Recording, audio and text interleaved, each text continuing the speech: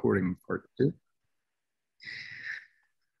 Rob, would you lead us in the third step prayer, please? Of course, it'd be my pleasure. Rob K., a recovered alcoholic. The third step prayer, which is on page 63 of your big book. God, I offer myself to thee, to build with me and do with me as thou wilt. Relieve me of the bondage of self, that I may better do thy will. Take away my difficulties, that victory over them may bear witness to those that would help of thy power, thy love, and thy way of life. May I do thy will always. Thank you, Rob.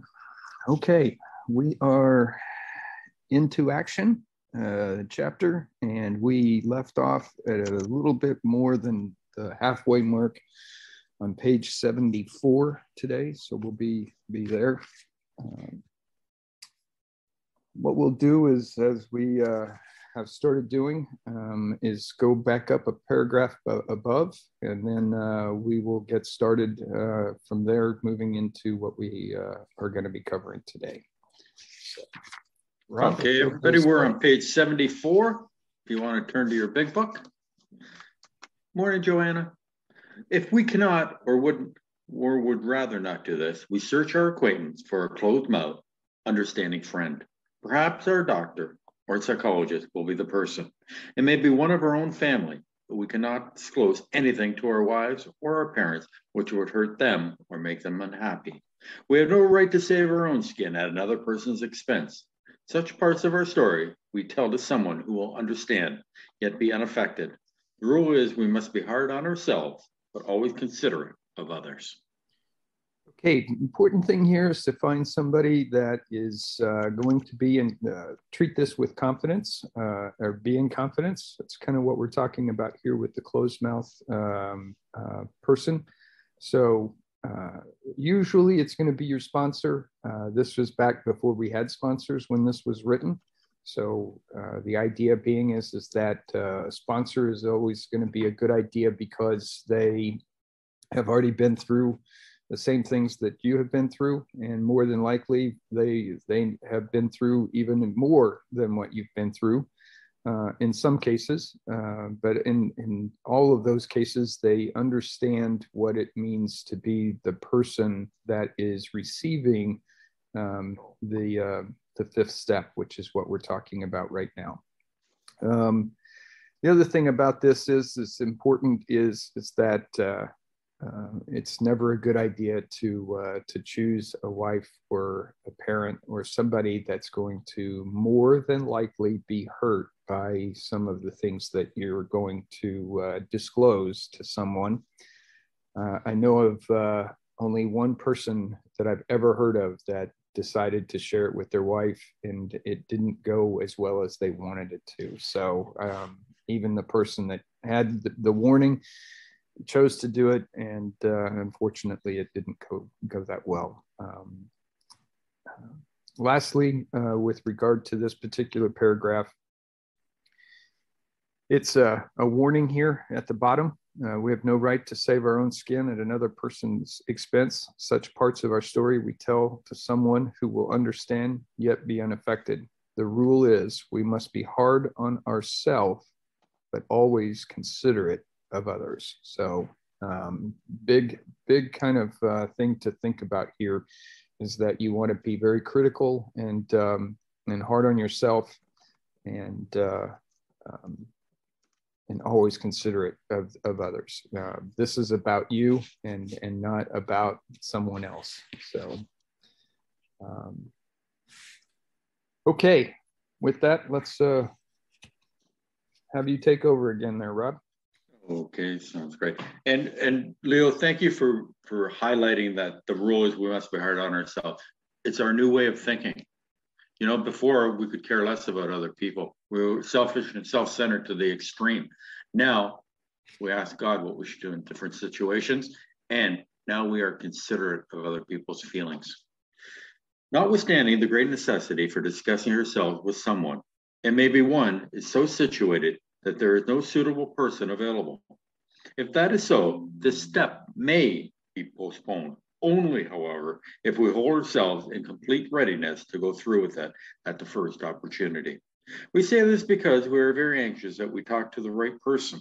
It is important that he be able to keep a confidence, that he fully understand and approve what we're driving at, that he will not try to change our plan, but we must not use this as a mere excuse to postpone. Right. So again, this is a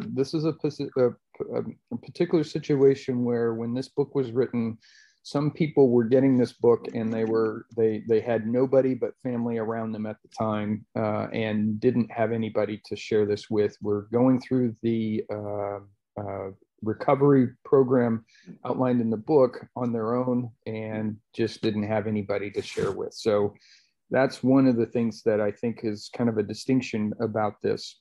The idea still holds true, okay, but it's a cautionary tale with regard to postponing this step. What basically they're saying is if you don't have anybody that you can share with, and again, at this point, you should have a good sponsor that's supporting you through this process.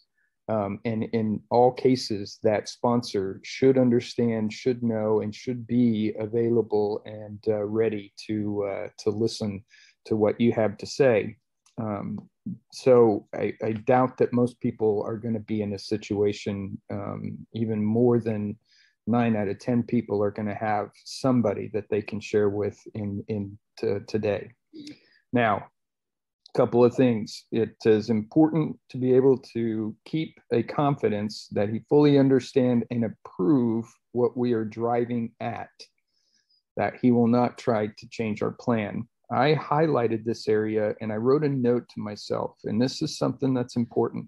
You need to be able to tell the person that you're telling your fifth step to that their job is not to try and fix you. They're not there to try and fix you. Okay. They're just there to receive your story so that you can get something off and out into the open. And why is all of this important? So first of all, we admitted to God to this information for forgiveness. We admitted to ourselves for awareness, and we admitted to someone else for humility. So I'll say that again. Why this is important, this step into itself, is that first, we admitted to God for forgiveness. Second, we admitted to ourselves for awareness. And third, we admitted this to someone else for humility. Okay. Lastly, is that if you are in a situation where you're postponing this step, it is not just because you don't have somebody that's really not use this as this idea of being able to postpone this just as an excuse to postpone it. So for postponing's sake, it's not a good idea, and it's not part of the program that is being prescribed to do so. Rob? We're on page 75, everybody, right at the top. When we decide who is to hear our story, we waste no time. We have a written inventory, and we're prepared for a long talk. We explain to our partner what we are about to do and why we have to do it. He should realize that we are engaged upon a life and death errand. Most people approached in this way will be glad to help. They will be honored by our confidence.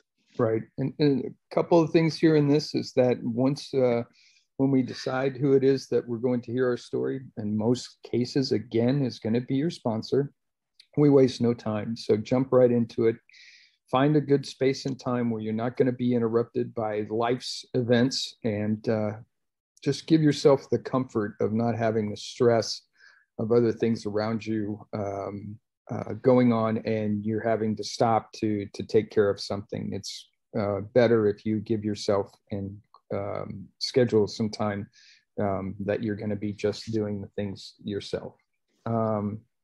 Now, give context, okay? We explain to our partner what we are about to do and why we have to do it. So make sure you're giving them the context of what this is all about, which is what they're trying to say here. And then also get consent. Make sure that when you approach somebody that you get them to, in fact, say that they understand what you're doing. And in here, it's a life and death errand, okay? This is serious stuff. It's not serious. And in almost all cases, most people are going to be honored and thrilled to help you and enjoy the fact that you trust them with the information that you're about to disclose. Okay, Rob.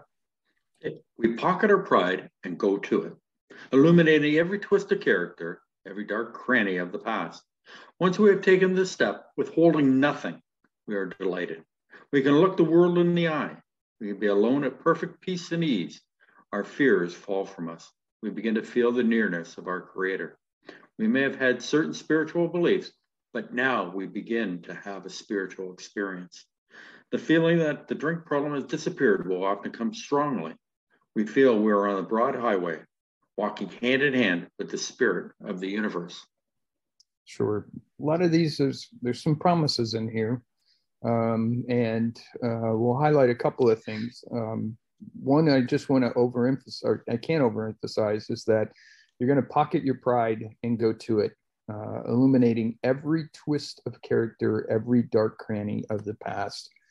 This is the important part of the disclosing of this information to another person. You do not want to withhold some of the things that are the most uncomfortable. It's when you get to that point when you're disclosing something that you're not really proud of, that you're absolutely abhorrent about in some cases, that you disclose that, because that is where you're going to find the humility that you're looking for in the process. Here's a promise. Once we have taken this step, withholding nothing, we are delighted, okay? And that means that's important. You're going to feel delighted, elated. You're going to have that weight off your shoulder, and that's going to feel very, very good. You want to be able to look the world in the eye. I mean, just do not sit back and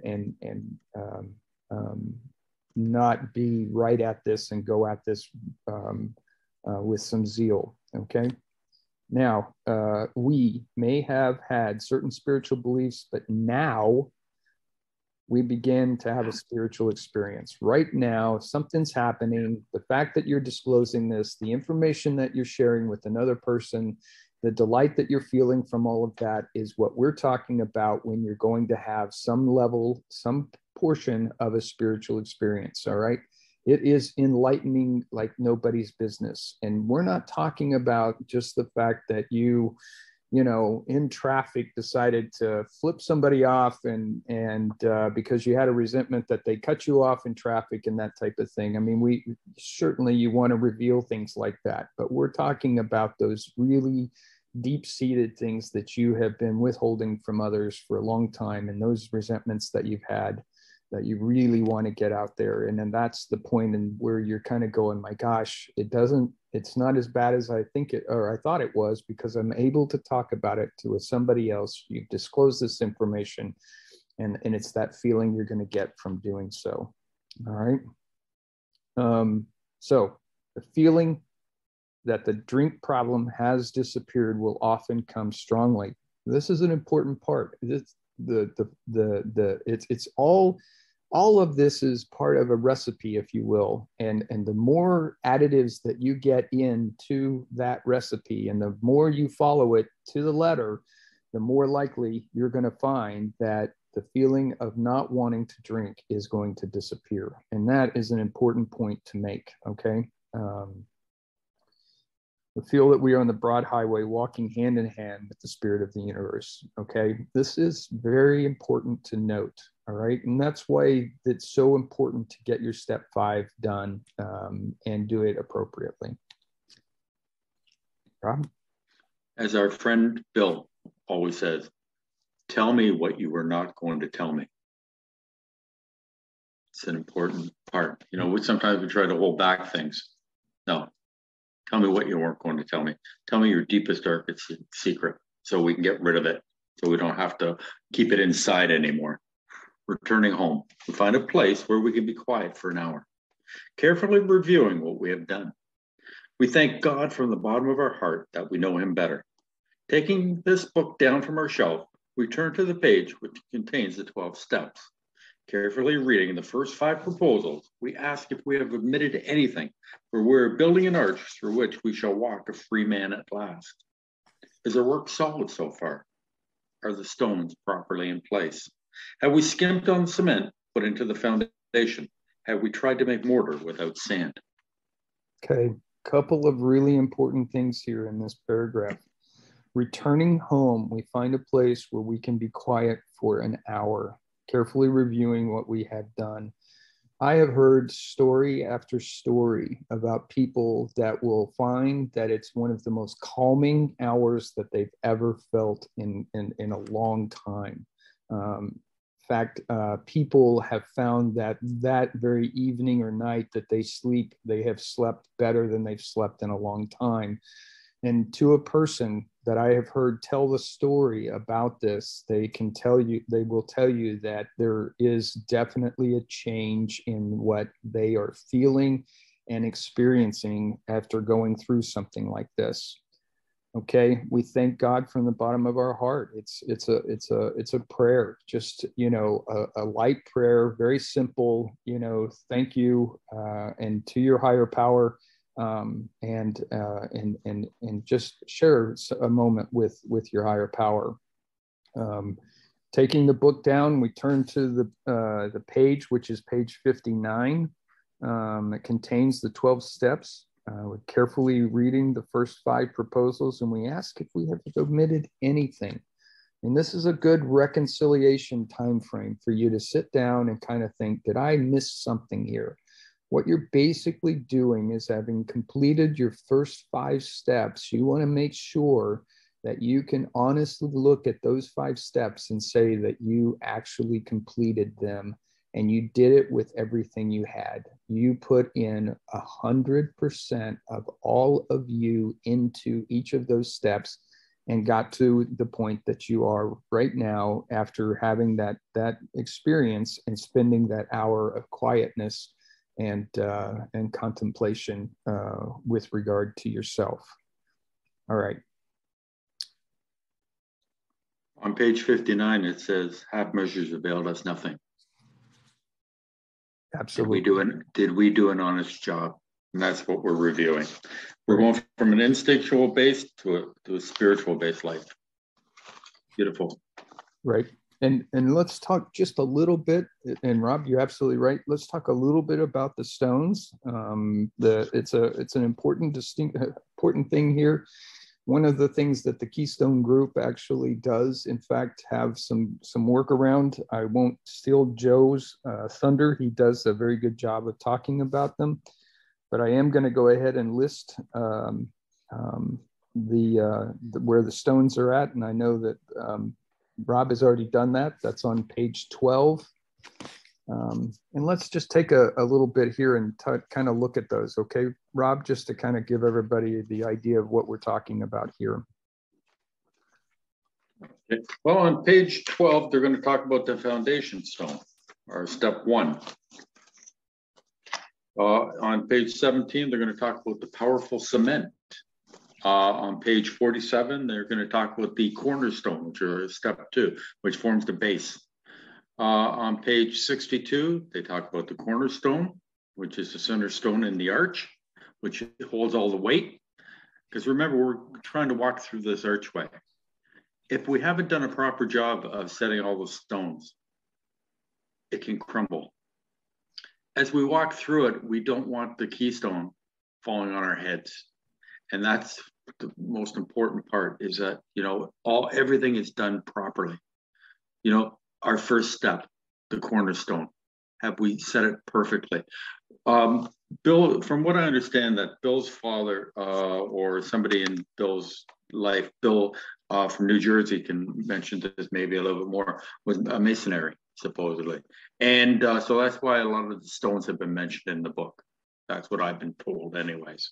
And so that's why a lot of the terms that Bill Wilson used were masonry terms. Is the cornerstone fixed properly? Okay, the first stone when you're building a building has to be set perfectly level, because if it isn't, then the rest of the building is going to be off. Okay, if we don't have the proper, mixture of cement, there's going to be weaknesses in it, which means that, well, think about, Art can probably tell you about Miami. There was a building not that long ago that actually fell apart, just crumbled, and of course people died because the whole building imploded within itself. No real reason given other than it wasn't built properly. We don't want this happening in our lives. And so that's what it's all about. On page 97, we are starting to talk about working with others, and that's a foundation stone of our recovery, is working with others.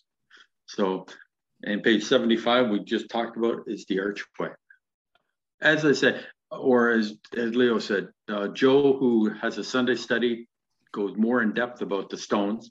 We put the page numbers there, so if you want to go and trace it back, by all means, or if you have any questions about it, don't hesitate to ask, because we're here to help as best we can. Leo, you have anything? No, that's perfect, Rob. You did exactly what I was looking for. Perfect. Thank you. Okay, great. So we're on top of page 76, everybody. If we can answer to our satisfaction, we then look at step 6. We have emphasized willingness as being indispensable. Are we now ready to let God remove from us all the things which we have admitted are objectionable? Can he now take them all, every one? If we still cling to something, we will not let go. We ask God to help us be willing. All right. So a lot of things to talk about in this particular paragraph.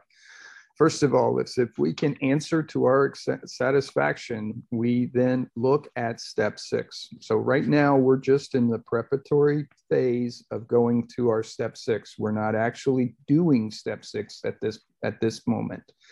When we talk about answering to our satisfaction, what we're talking about are those resentments, those fears, the conduct, and the harms. All right. And to our satisfaction, I wrote a note here, our strong satisfaction. It has to be without reproach that we are absolutely satisfied that we have answered the step 5, resentment, fears, conduct, and harms. And what I've circled, look at step 6, because again, I want to say that we're just now taking a look at it and we're in a preparatory phase before doing our step 6. And the key to this step is willingness. All right. So I highlighted and underlined willingness, and I put in there that this is the key to this step as being indispensable. All right. Now, be honest. This is a very strong thing that has to happen here, is being honest. And are we now ready to let God, your higher power, remove from us all the things, the defects of character, okay? The defects of character, which we have admitted are objectionable, okay? Can he now take them all, every one? If we let go of everything that is a problem for us, every defect of character, if we still cling to something, we will not let go. We ask for our higher power for help, to help us be willing to do so. All right. That's an important piece as well.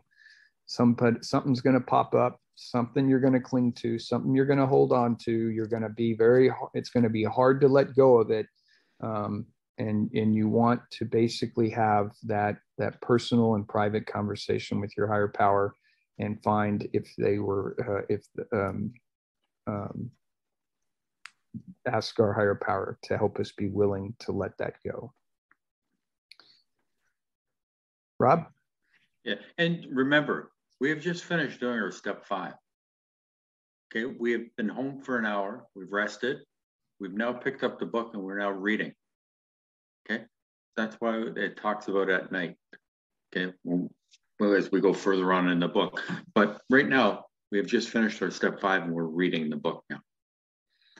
When ready, we say something like this: my Creator, I am now willing that you should have all of me, good and bad. I pray that you now remove from me every single defect of character which stands in the way of my usefulness to you and my fellows. Grant me strength as I go out from here to do your bidding. Amen. We have then completed step 7. All right. So in the process here, we've prepped ourselves for step 6. We basically ask and we're willing to let go of all of those defects of character as we talked about, take them all. And as we do so, then we have then said our seventh step prayer. I am now willing that, since my creator, I am now willing that you should have all of me, good and bad. I pray that you now remove from me every single defect of character which stands in the way of my usefulness to you and my fellows. Grant me strength as I go out from here to do your bidding. All right. And there's some important points here that the enlightenment that happens here. Again, this is first and foremost, you are willing to let go of all things that are objectionable, and then you ask your higher power to take all of you, good and bad. All right, and these steps are pretty quick. Step 6 and step 7 happen within just a few minutes of each other, and it's really more in that reflection, that contemplation, and almost to a point of meditating with regard to just kind of finding yourself being in an absolute quiet place, very much private and personal, and all with nothing else going on around you, and having that clear distinction and a clear mind as to what you're attempting to do at that point, and then doing it. All right. That is going to be the important piece here. And all of a sudden now you've done step 6 and step 7, all within a couple of minutes, and we're ready to move to the next step. Rob? Now we need more action, without which we find that faith without works is dead. Let's look at steps 8 and 9. We have a list of all persons we have harmed and to whom we're willing to make amends. We made it when we took inventory. We subjected ourselves to a drastic self-appraisal. Now we go out to our fellows and repair the damage done in the past. We attempt to sweep away the debris which has accumulated out of our effort to live on self-will and run the show ourselves. If we haven't the will to do this, we ask until it comes. Remember, it was agreed at the beginning we would go to any length for victory over alcohol. Okay, so we are at step 8 and 9. We're examining that now. Some of the things I think that are important here with regard to step 8, we're talking about making a list of those people that we've harmed. When I first started doing this, I started making a list of everybody that was on my step 4. Okay, everybody on that list. Okay, there's now where you need to be a bit. You've got to kind of decide who you've actually harmed and who you really, you've had a disagreement with or an argument with, but you haven't necessarily harmed them. All right. So I want to make sure that your step 8 list probably will be shorter than the step 4 list of resentments to all the people that you've had resentments for. And I'll bring up another example again. I know that this was, I put this down, but in essence, it really wasn't correct, even though I still have a resentment. And again, this goes all the way back to 3rd grade, and we're not talking about going back to 3rd grade, but it popped up. I clung to it, and so I put it down and just to get it out of my head. But I can promise you, I am not going to go and try and find Todd Porter of all the Todd Porters in the world and try and call this guy up and talk about the fact that he had stolen a couple of little tires off of a race car that I had. That was a little slut car, race car that I had brought to school, and he flaunted those little tires, and I couldn't even get the teacher at the time to help me with this. So it was something that I just popped back in my head. I had this resentment. I still have a resentment, but it is fleeting. I can tell you this. So I am not putting Todd Porter on my step 8 list. Okay. I am talking about people that you've truly harmed. Somebody like a spouse, a family member, a couple of your former and or current best friends, the people that you've literally done something that has caused harm to that person, so that they are now in a situation where they're a little bit timid, they're a little bit reserved, or something is going on with regard to you. You know, examples that are like your sons or daughters, your brothers, sisters, somebody that maybe you've seen a lot. Maybe you go to a particular store and you've gotten really into not liking a particular person behind the counter, and day in and day out, or week in and week out, you find yourself in front of this person and you've literally said things that you now regret saying, and you want to try and make amends. All right. That's the kind of thing we're looking for. So when you make that list, make sure that you're not including your Todd Porters. All right. That's not what we're talking about. Because after all, if I was, let's just hypothetically say I found the right Todd Porter, chances are the he's not even going to remember what I'm talking about. It probably didn't affect him in the way that it affected me. So that's going to be something that you kind of want to work through. Let go of, the people that you may have just had a moment's interaction with, and then it was gone and they are gone and nothing else will ever come of it. Please make sure that that's what you're looking for. All right.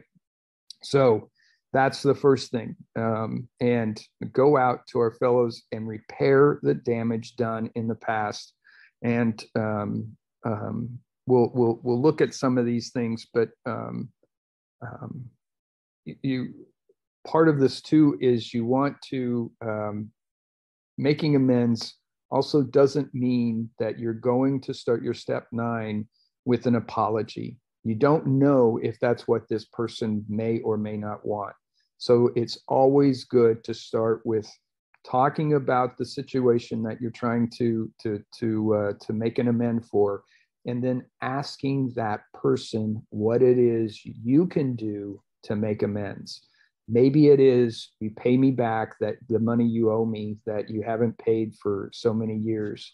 Maybe it's nothing. Maybe they say it's simply just an apology would be nice. At that point, make a genuine and sincere apology. But sometimes jumping out there in the beginning and apologizing, it may not be what they want. So this isn't about calling up your son or daughter and saying, I'm sorry for what I did. Okay, hang on just a minute. Talk about what you're talking about, and then ask them what it is that you can do to make amends. And remember, if they ask you to do some things that take some energy and effort, you're there and you're going to do whatever it takes to do that within reason. All right. Now, again, we're not talking about somebody making some bombastic request of you to do something that is going to be, potentially harmful to yourself in some manner or fashion. The fact is, we're not talking about those type of things either. So it's important that you do what they ask, but not to the extremes of some people, especially if they're still hurt and they're lashing out back at you.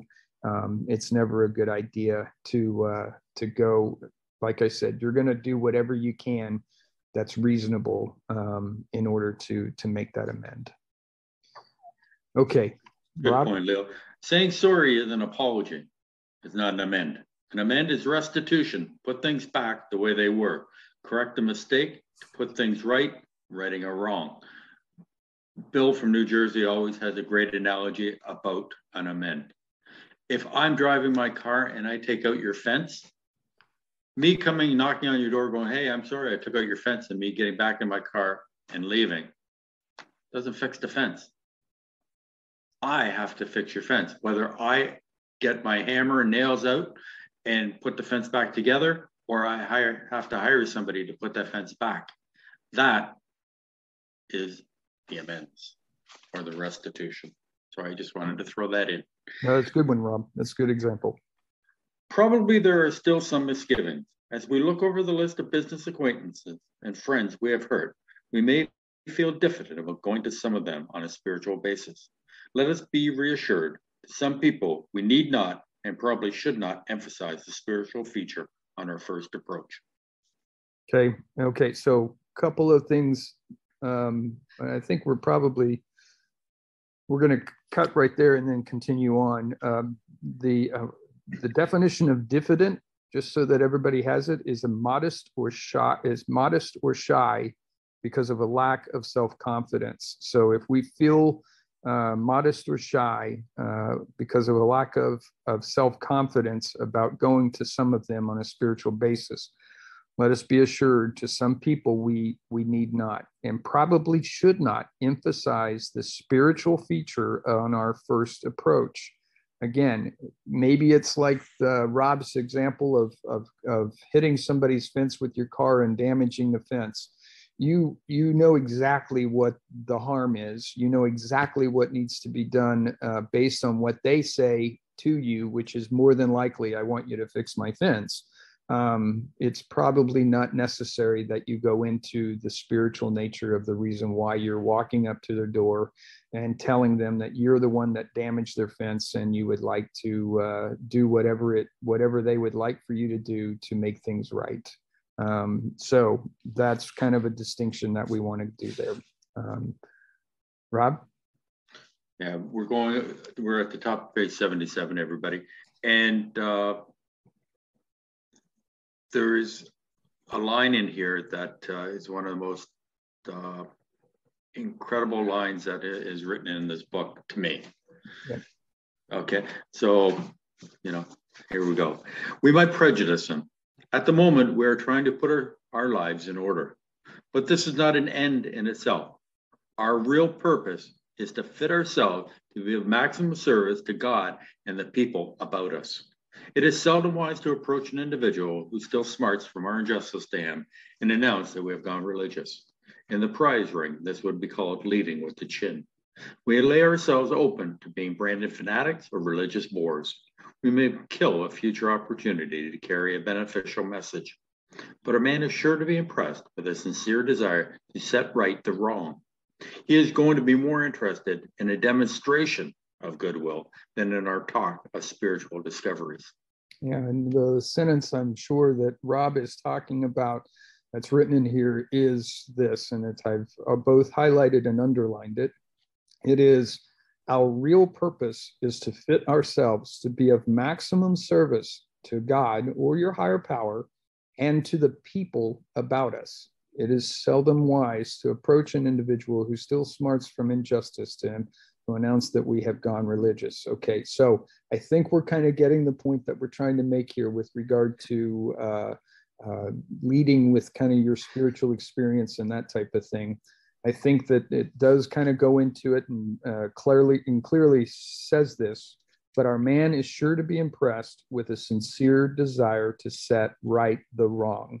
Okay, so if you're focused on this person, so you're focused on the person you've harmed, all right, you're going to earn the right to advance. I mean, you're going to persuade them through involvement, okay, and that is going to be that you're going to set right the wrong, and you're going to earn the right to advance, and it's going to be more interested in a demonstration of goodwill than in our talk of spiritual discoveries. You're going to make this person feel better by making the correct and respectful amend, okay? And in doing so, you're going to mend this harm, this fear, the conduct that you may have demonstrated. You're gonna mend that, and that is going to help you get to a point where either you're now on speaking terms with this person, you've maybe rekindled a friendship, or you've strengthened a relationship, or maybe you never talk to this person again, but this person doesn't hold you in ill regard anymore. They have now got a good impression of you, and they're feeling better, you're feeling better, and everything is better, and you're able to just move on, and that is no longer hanging over your head or hiding in one of those dark corners of your psyche. Rob? And you hit the nail on the head. Our real purpose is to fit ourselves to be of maximum service. To fit ourselves takes effort and humility on our parts. Bruce Lee had a great quote that he talked about, and he said, "Be like water. When water is poured into a cup, it takes the shape of the cup. When it is poured into a bowl, it takes the shape of the bowl." We have to fit ourselves. So that takes effort on our part and humility. You know, as I say, it's one of the most striking comments or things that come out of the book. Is there step 12? How do we help others? Well, we have to fit ourselves to help other people. Page 77, everybody. We don't use this as an excuse for shying away from the subject of God. When it will serve any good purpose, we are willing to announce our convictions with tact and common sense. The question of how to approach the man we hated will arise. It may be he has done us more harm than we have done him, and though we may have acquired a better attitude towards him, we are still not too keen about admitting our faults. Nevertheless, with the person we dislike, we take the bit in our teeth. It is harder to go to an enemy than to a friend, but we find it much more beneficial to us. We go to him in a helpful and forgiving spirit, confessing our former ill feeling and expressing our regret.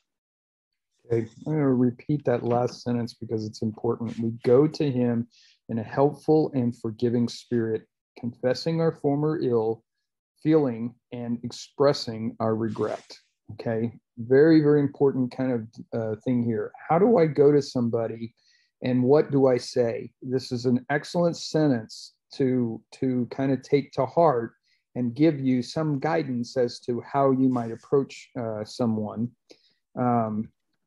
There is a point where you may want to talk about your higher power, and I'm going to say in most cases you may not. It's really going to be it's going to be specific to the situation that you're facing at that moment, and the decision whether or not to talk about your higher power is going to be beneficial or not. Okay,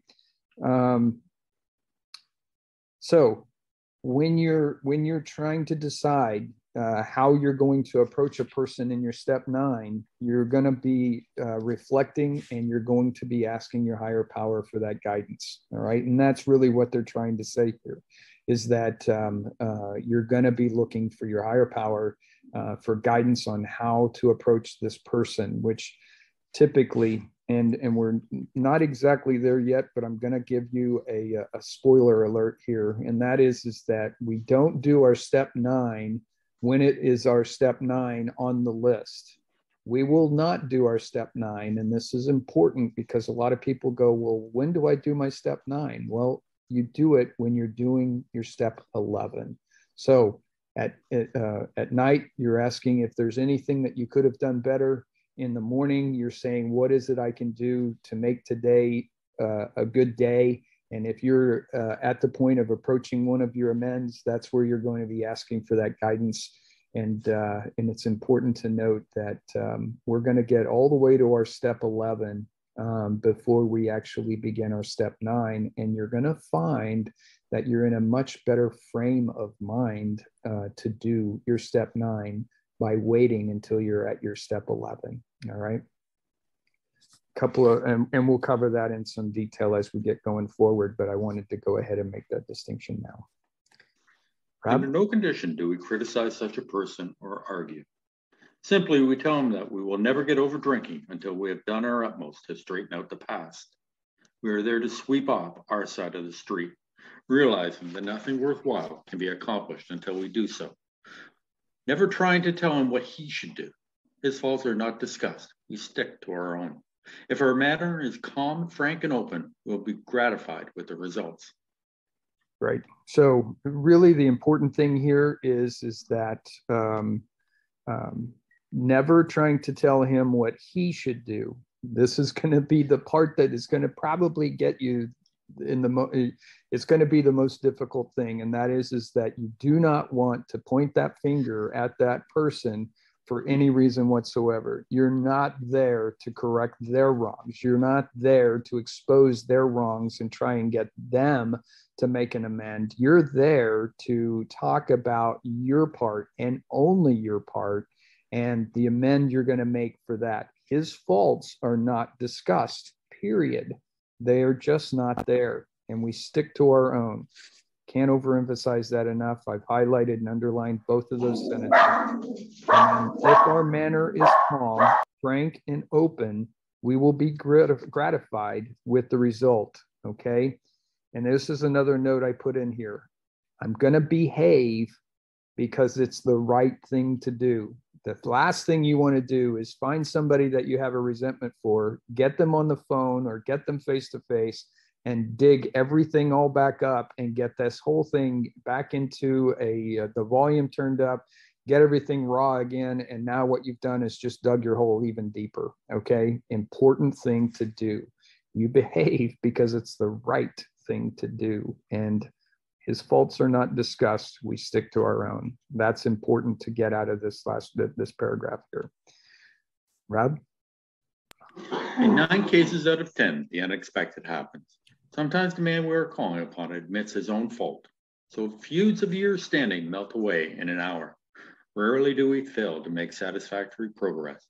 Our former enemies sometimes praise what we are doing and wish us well. Occasionally, they will offer assistance. It should not matter, however, if someone does throw us out of his office. We have made our demonstration, done our part. It's water over the dam. Sure. So important things here is that now we're talking about the potential reaction you're going to get from the person you're trying to make the amend to. So in a lot of cases, you're going to get this smile on their face. They're going to be gratified. There's going to be gratification there for you that you have made the amend. They're going to be happy, and that'll be that. In some cases, they're going to say, you know what? I appreciate you coming to me. I'm going to help you with this. Maybe it's fixing that fence. You know, Leo, if you go out and get the materials and you bring your tools, I will offer up, the assistance. I'll get out there on Saturday with you and we'll fix this fence together. And that in and of itself is exactly what you're looking for. That you couldn't have asked for an amend to go any better than that. Okay. And on the flip side, somebody may hang up on you. They may been face to face, turn around and say, I don't want to see you. I don't want to hear from you. I'm done with this. The harms you can never fix and walk away. All right. You have done your part. Okay. That's the important thing. You're going to feel uncomfortable. It's going to be awkward. You're going to be feeling a little bit of that. Probably the anger may start to rise up. Some of those resentments are going to get reinforced and that type of thing. But nonetheless, you need to be able to let go of all of that and know that you reached out to this person and you honestly and sincerely tried to make the amend that you needed to make. If they are not going to receive that amend, it is not on you to continue to pursue that and get them to do something they're not going to do. If they're not going to do it, you have done your part and you can check that person's name off and you can move on. At least you did an honest and sincere effort to try to make that amend. Rob? Leo, I just want to go back to page 25 for 1 second. Sure. Where it said, in the squiggly writing, so we know it was important, there is a solution. Almost none of us like the self-searching, the leveling of our pride, the confession of shortcoming, which the process requires for its successful consummation. But we saw that it really worked in others, and we had come to believe in the hopelessness and futility of life as we have been living it. So I just want to bring that point back up. Yep, it's a good one. It's very good, and it's very applicable to what we're reading right now.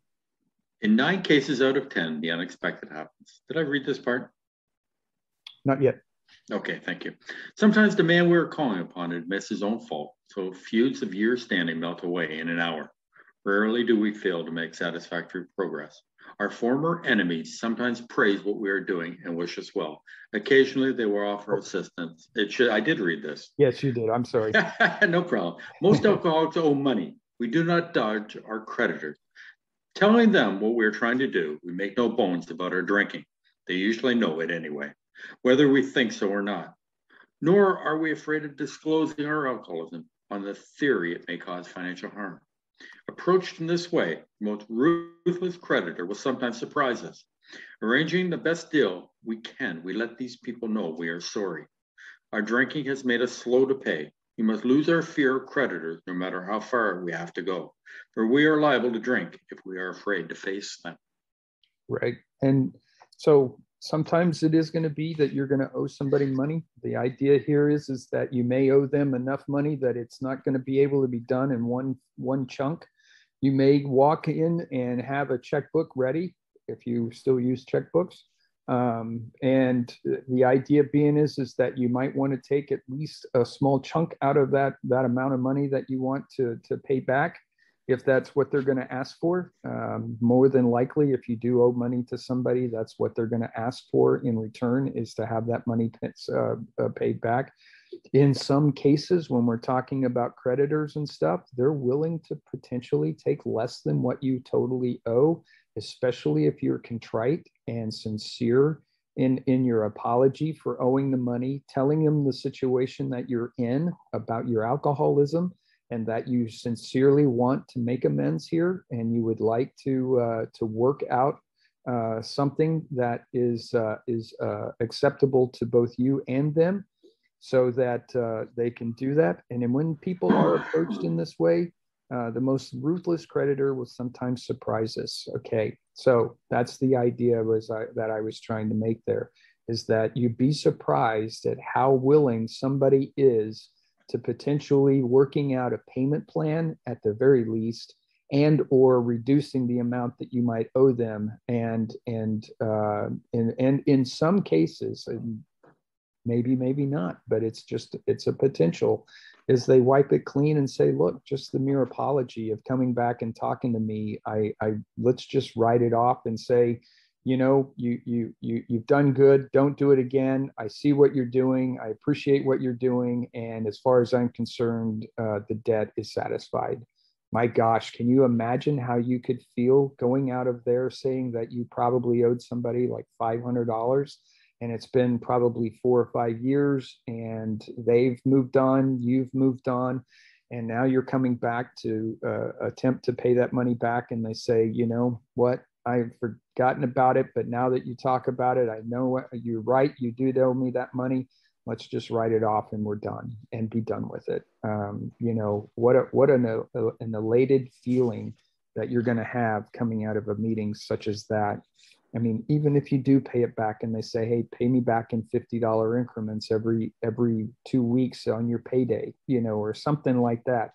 It's a great way to get out from under it. And after you've made that 10th payment and that $500 and stuff, how you're going to feel going forward.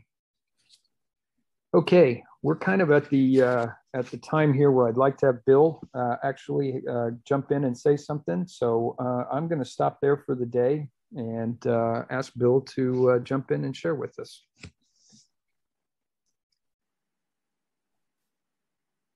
Hi, this is Bill, alcoholic from New Jersey. Thanks a lot, Leo and Rob. Good job.